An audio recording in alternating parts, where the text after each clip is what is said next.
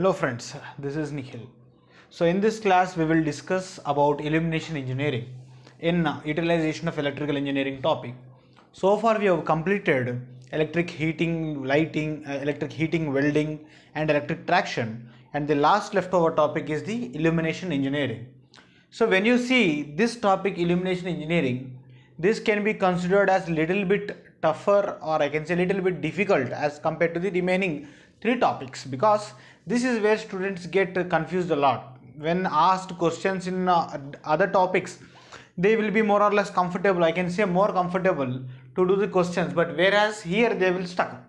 The reason is there are many number of definitions involved and there is no proper material available on record or no other source available for the students to tell them clearly what definition means what and what are the units, such kind of things are there. So we will start about illumination engineering now, this topic. As you see on the board, the topic is illumination engineering. Now if you see here, it says that illumination.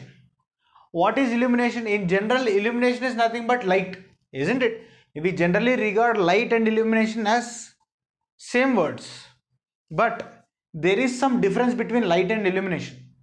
The thing is, if light is a cause, illumination is the effect of light. Okay, so there is a cause and effect relationship between light and illumination. Light is the cause and illumination is the effect of light. So in this topic there are three different sections, I can say. First section is important concepts of illumination engineering. Next part is electric lamps, and next we have design considerations. So when you see the relative importance, especially for competitive exams, the important concepts which is there, it is the most 3 star, and next comes the electric lamps 2 stars, and the design considerations, it is not that important. Even if you are not having time, you can leave. So why do you leave that also? Because this is a very small topic, you can easily cover up. So most of the majority of the questions or any numericals arise from the first topic only. So in this part only, important concepts of illumination engineering, we find most number of questions or most number of definitions or problems, such kind of things will be coming in our examination. As I was telling, illumination is the effect of light, which is the cause. So basically light is a form of radiant or electromagnetic energy. It is a form of radiant or electromagnetic energy. Let us discuss what are the different sources of light. So sources of light can be classified as natural sources and artificial sources.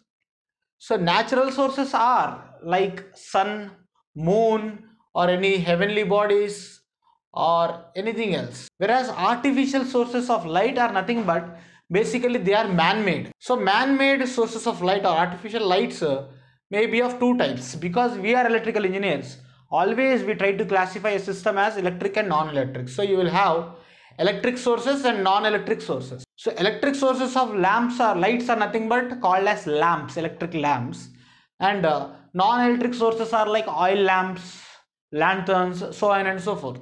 So according to our syllabus, it is very much important for us to discuss about the electric lamps also, which is our second section. So how do you get a light? See, if you are heating any body, it will emit electromagnetic radiation. If you are heating any body, it will emit electromagnetic radiation. How do you heat any body? That is the question. How do you heat a body?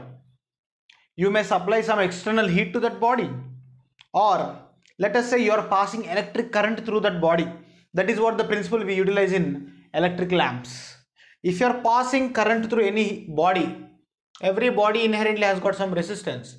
Then it will get heated up, and that heat energy is given by I square into R, isn't it? That I square R represents the copper loss, represents the heat radiated, isn't it?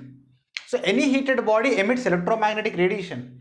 So that electromagnetic radiation which is coming out from a heated body may be heat or maybe light or maybe combination of both. So what is there depends upon the temperature of that particular heated body. So when you are heating that body, okay, when you are heating that body, and when the temperature reaches approximately around 500 degrees to 800 degrees, it varies from material to material, a heated body reaches a state called as red hot state.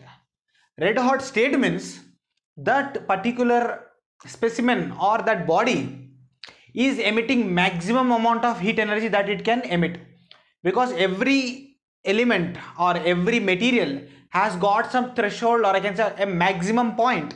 It has got a maximum point. That maximum point specifies that how much maximum heat energy it can radiate out when it is being supplied with some other energy, or when it is being heated. When you are heating a body, heat will be radiated, isn't it? So maximum amount of heat that it can radiate is determined by this red hot state. So when that particular material reaches red hot state, it indirectly means that it is emitting IR radiation. IR is nothing but infrared radiations. That is the reason why you say infrared waves are very hot. Infrared waves are very hot, isn't it? So as you further go on heating that device, that wavelength emitted of that light keeps on decreasing. Okay, wavelength keeps on decreasing, and finally it reaches a state called as white hot state. So it is that state where it emits maximum amount of heat plus light energy. That means after red hot it starts emitting the light.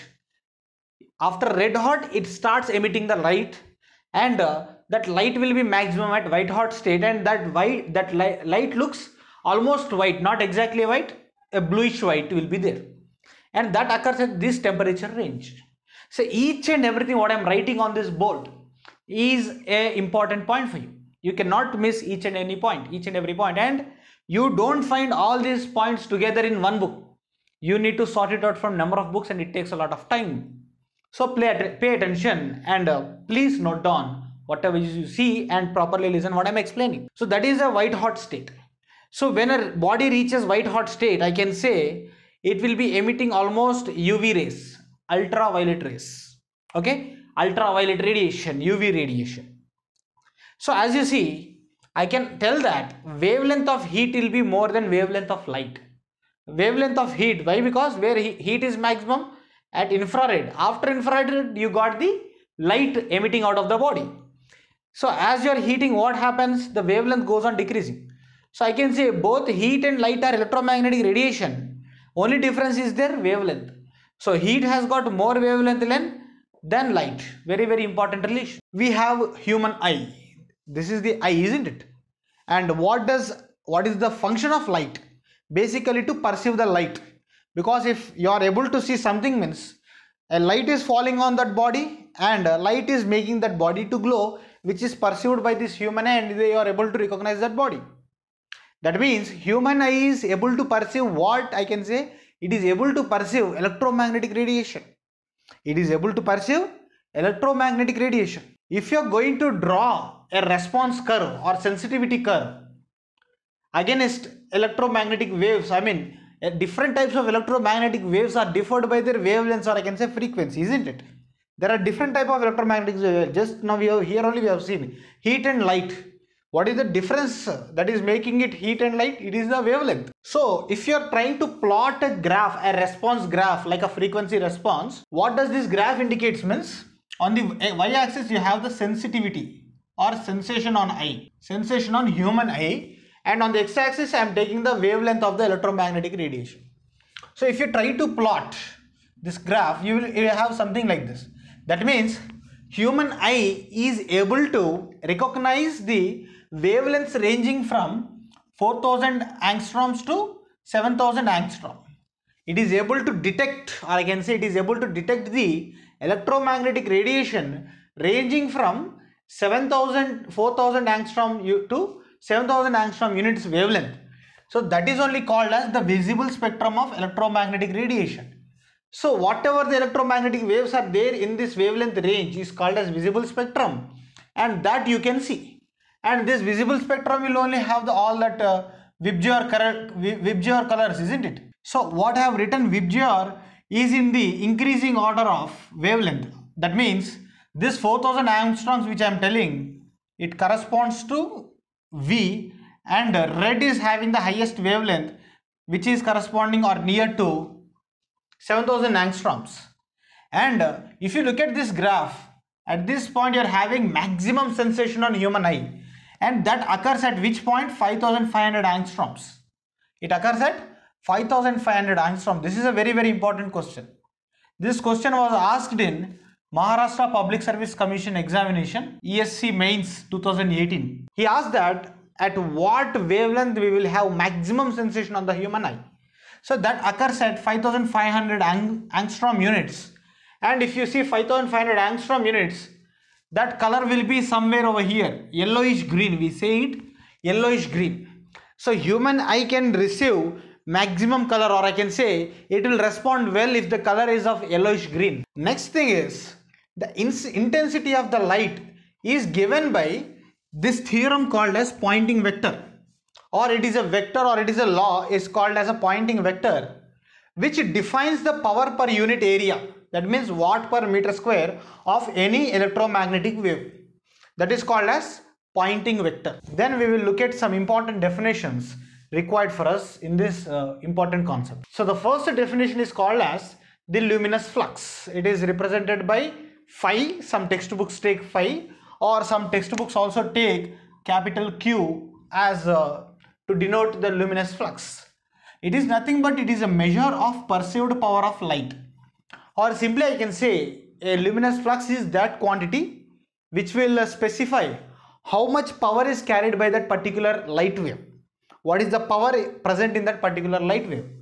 And the unit of luminous flux is lumens, or in short LM. 683 lumens is equal to 1 watt power carried by a light of wavelength 5550 angstroms, which is nothing but somewhere over here. That means approximately I can say green. So you need to keep in mind this particular formula. So far no question has been asked based on this formula, but in future there is a chance that you may ask any question on this particular relation. Next is luminous intensity.